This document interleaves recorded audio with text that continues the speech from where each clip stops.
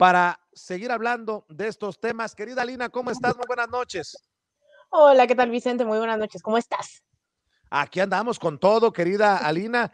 Y oye, a ver, están tundiendo a Lili Telles. Ayúdame a analizar este caso de Lili Telles, quien llamó vacuna barata a la Sputnik V.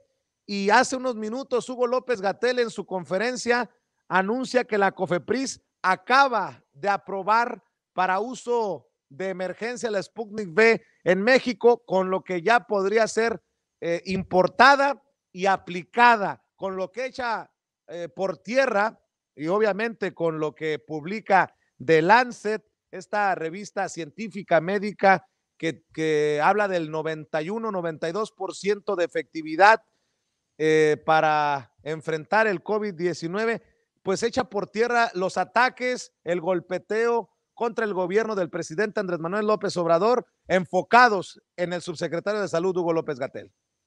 Así es, Vicente, como bien lo comentas, yo creo que quienes no están muy felices el día de hoy, pues es la oposición aquí en México y en general, creo que todos aquellos que emprendieron esta narrativa, esta campaña en contra específicamente de la llamada vacuna Sputnik V fabricada en Rusia, en la cual hoy coincide tanto la aprobación de la COFEPRIS como la publicación de los resultados en esta revista científica llamada The Lancet, en la cual se establece que el resultado, el éxito de esta vacuna, la cual estaría siendo bastante similar al resto de las aplicadas en el resto del mundo y fabricadas en otros países, es del 91.6%. Hoy se publica ya este artículo en el cual, entre otras cosas, habla de esta última fase de ensayos, la cual muchos decían cómo es posible que le estén aplicando, y que hay que decirlo, se estaba ya aplicando en Rusia. Muchas de estas campañas mediáticas decían que ni los rusos querían vacunarse. Eso es totalmente mentira. Los rusos ya estaban haciendo fila para vacunarse con la Sputnik V. Bueno, en esta última fase de ensayos, insisto, son 91.6% de éxito lo que tiene esta vacuna. Habla de detalles muy específicos en las cuales, entre otras, dice se puede mantener una temperatura de entre 2 y 8 grados centígrados, lo cual facilita tanto su almacenamiento como su transportación. De hecho, habla también de que son dos tipos de vacunas, las dos dosis que se dan diferentes a las otras vacunas, las cuales dos son similares. Bueno, esto habla de que estas son diferentes para que esta sea más efectiva. Tienen dos fórmulas distintas, la primera y la segunda dosis. Habla también incluso de algunas de las consecuencias que puede tener la aplicación, estas cuestiones secundarias que es normal dentro de una vacuna, y habla del dolor en el brazo, cansancio y un poco de fiebre. Recordemos que esto no nada más se va a aplicar en México, esto ya se está aplicando, volvemos, en la misma Rusia, en Argentina, en Palestina, en Venezuela, Hungría, Irán y bastantes otros países que ya están aplicando y comerciando, ya están adquiriendo esta vacuna. Muchos de ellos están llegando todavía apenas a los países, pero recordemos, el gobierno de México también hace unos días anunciaba la compra de millones de estas dosis para lograr satisfacer las necesidades de toda la población mexicana. Entonces, ahí están los datos científicos. Este era como el pretexto, el último pretexto que estaban poniendo algunos de los, sobre todo de las Lili Telles y sus seguidores, que decían o que demeritaban que realmente esta vacuna funcionara.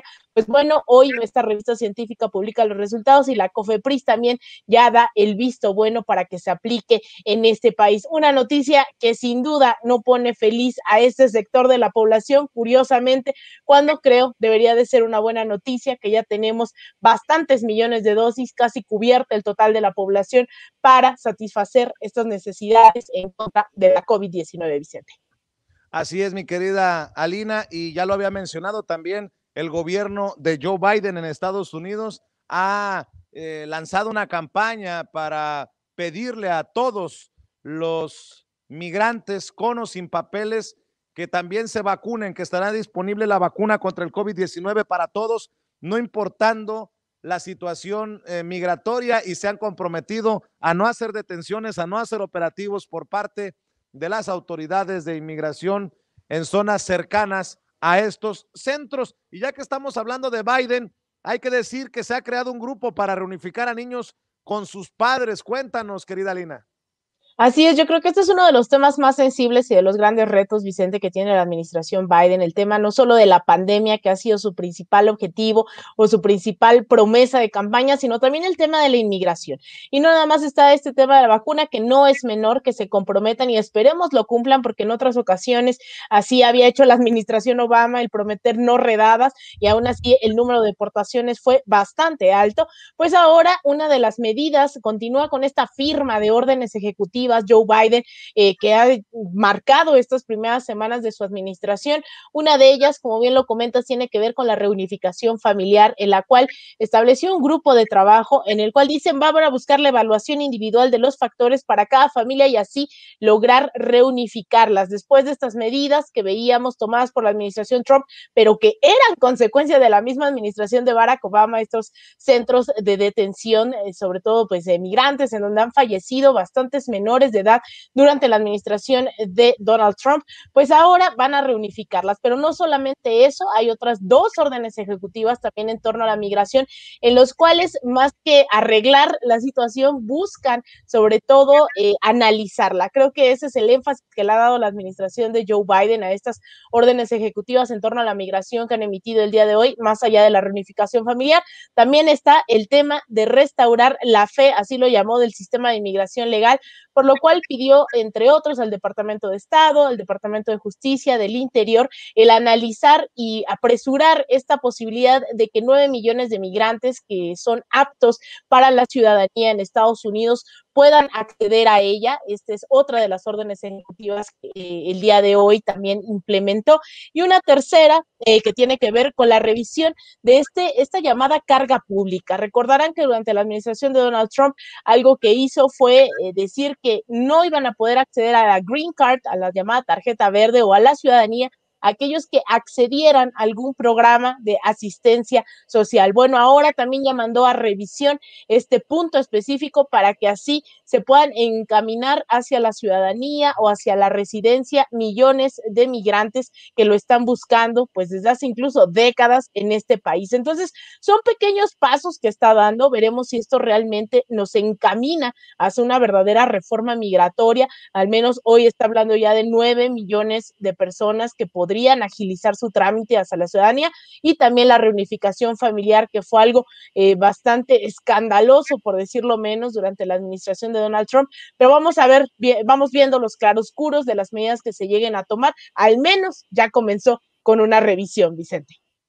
Pues estamos al pendiente de lo que está ocurriendo en nuestro hermano país del norte, mi querida Alina, con este reacomodo de fuerzas, con la llegada de Joe Biden a la Casa Blanca. Por lo pronto, Alina, ¿por qué no nos despedimos invitando a la gente para que te apoye en tus trincheras independientes?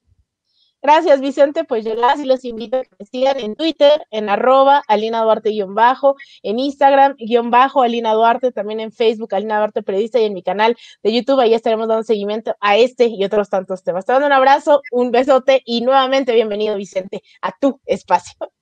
Muchas gracias, querida Alina. Buenas noches, nuestra corresponsal, Alina Duarte.